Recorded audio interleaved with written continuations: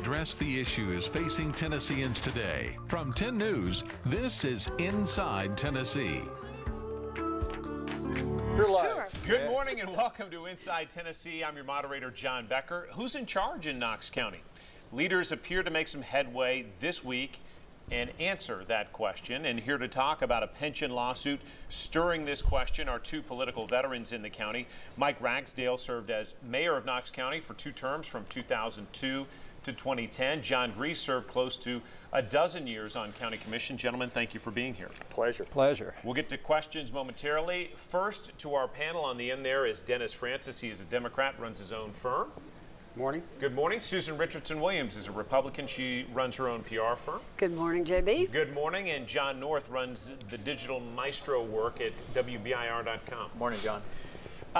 Let's start with what we know, and that is what Commission decided on Thursday evening in a 7-to-1 vote to say, hey, we want to settle this lawsuit. But John North, bring us up to speed because you've been integral in reporting kind of where we stand on this. For our viewers who don't know about this pension suit, some background before we hear from our guests. There's been concern brewing behind the scenes for many months about this lawsuit. It was filed earlier this year by the law director. He says he wanted a question resolved about compensation when it came to deputies under the county pension system. Had to do with what they call cash-out days. The new mayor, Glenn Jacobs, asked Commission, hey, let's end this. Let's stop spending all this money. Why are we suing ourselves? Which I think is certainly a legitimate question and one a lot of people had. Commission initially didn't want to put it on the agenda. He said, all right, I'll call a special meeting. That's what happened on Thursday. They met, and by a vote of 7-to-1, the Commission said, yes, let's end this, please, Mr. Law Director. Now, it's non-binding. It's a resolution, but the pressure is on him. But it's not over yet because we've got a court hearing tomorrow morning before Chancellor Weaver. So, gentlemen, what do you make of how we got here? And Mayor, we'll start with you. This appeared to pit the mayor and the law director and partly Commission against each other, saying, I'm in charge, no, you're in charge, no, I'm in charge. Something very similar happened when I was mayor. We had a lawsuit where the county commission and the school board were suing one another. We came into office, we met with the school board chair, the county commission chair, marched down to the law director's office and said, we've reached a settlement, now file the legal papers, let's get this done. Now, John probably remembers that because you're on the group that voted to affirm our negotiations, and that's Commission's role. But in this particular case, I think the law director has taken it on himself. Bud Armstrong's a friend of mine. I applaud his public service, but in this case, I think Mayor Jacobs is game on. As of this past Monday, $657,000 had been spent on legal fees, according to the mayor's office, and that's just really unbelievable when you think about it. You're suing yourself with that kind of money. Taxpayer dollars. John Griess, what do you make of where we stand? It seems to me to be really stupid on the part of the law director. You've got a county executive and you've got a commission by a vast majority is in favor of getting this behind them, and instead for some inexplicable reason, he wants to continue this on. It makes no sense to me. I don't know who's running the ship up there, but if the county executive and the county commission say, let's settle this, that's an easy answer for the law director. Why fight that? It makes no sense. So who should be running the ship up there? According to the charter, we have an elected law director, we have an elected mayor. So how does that work within our charter? I think it works very simplistically. And I think you should give Mayor Jacobs a great deal of credit because he is taking charge. He hasn't been in office even 2 months now, and he's saying, let's put this thing to a rest, let's settle it.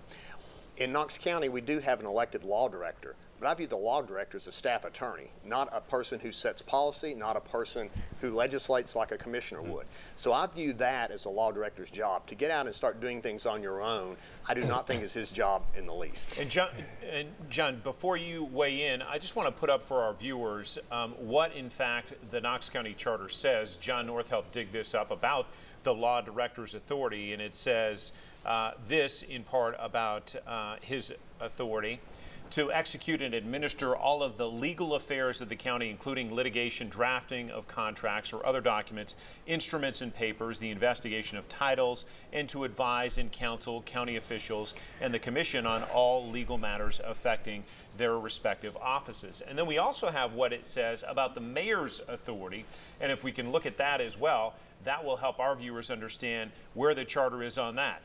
Having the sole power and authority to enter into contracts on behalf of Knox County except as otherwise provided in this charter. John Griess? Let's forget all the legal terminology, all the written words. This is a common sense decision on the part of the law director. I don't get it.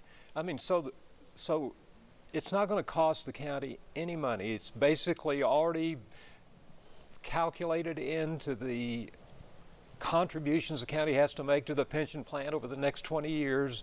The actuary said it's no problem. And the law director, either there's somebody that's pulling his strings or he's just way off base. And I'm sure you're a good friend of his, and I don't know him. He could be my good friend too, but this is just a bad mistake on his part. It's terrible public relations. Boy. Bud was a county commissioner when I was mayor. I enjoyed serving with him. I think his heart's in the right spot, but I have to agree with John on this as well. This has gone too far down a wrong path, and hopefully it will end on Monday with Chancellor Weaver's decision. Just one more thought about that. So on Thursday, I watched Commissioner from East District, Dave Wright, go on and stretch out the fact that he eventually got around, after finishing a sentence finally, to saying, I'm going to vote against it. Yeah. Why would he vote against it? It makes no sense. There's something different. Yeah. Well, there were three that didn't show up. Yeah, that's a good question. Where were the other three? Are they not the three that voted no in the previous week, along with Dave Wright? They were. So they just decided not to show up. The mayor might know the answer to this because my legal clerk, John North, failed today, refused or neglected. We're having a heck of a time, Mayor, finding 2, maybe 3 counties in the great state of Tennessee that elect a law director. Knoxville obviously being one of them. So it's not, why does the mayor, whoever the mayor might be, why does the mayor not have the authority or the power to have their lawyer work for him? And you're saying that is unusual, that in Knox County we do elect a law director. Absolutely. Very few places do. It's incredibly unusual, and in a perfect world it wouldn't be that way. I think that the mayor should have legal counsel that he or she pick themselves, and you pick your own lawyer to represent you. Several times when I was mayor, there was conflicts with the law director's office, in which case they very readily said, who do you want to hire? Let's get your own legal counsel. We did that numerous times. Never a conflict in doing that, however. I have one more question for Sure. the mayor. $650,000. $657,000. Could the sheriff's department, could the schools, could somebody have used that money? Well, we all know without question they could have, and they could have put it to very good use. I think our deputies need more salary increases. I think our teachers need salary increases. That's going to be a challenge for this administration. It's been a challenge for every administration. And Mayor Jacobs, I know, would much prefer to spend money in those type of fashions rather than on outside legal counsel, and a lawsuit, as John mentioned, really doesn't make much sense to the common citizen. We're going to talk a little bit more about this, but just about the shape of county government and how it's changed since these gentlemen were in office. We'll be back with that conversation right after this.